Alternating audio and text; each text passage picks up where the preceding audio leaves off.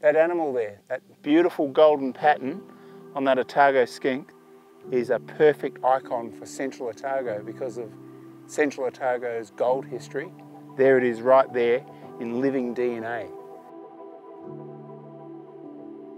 There's been a salvage operation of those animals a few years ago to bring them into captivity and try and save that, because they're genetically distinct, east and west, to try and save that genetic unit. And they haven't done all that well in captivity. That's why they're being brought out here. There's something peculiar about these western animals.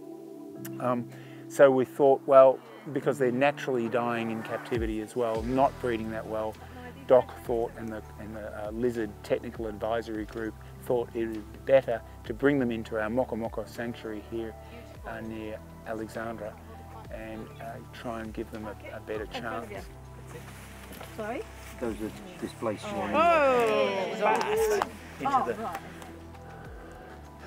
We could probably release a pair over there, a pair down the very front there, because that's really good habitat. So we could put the other one around the back here. This looks pretty, this looks nice in here. Right in here, guys. We've had to build an expensive predator-proof fence, and we are removing weeds, we're planting native species, recovering the ecosystem, and bringing these lizards back. It's all about the cracks. That's what we're after. Lots and lots of cracks, because that's where the lizards like to live. And that keeps them out of the hot sun, keeps them out of the freezing winter. Well, we've had a good turnout today where we've released 68 Otago and grand skinks into the large reserve, where there are already about 60 odd jewelled geckos. Bring that pair here, because that's the last pair, I think. Yeah.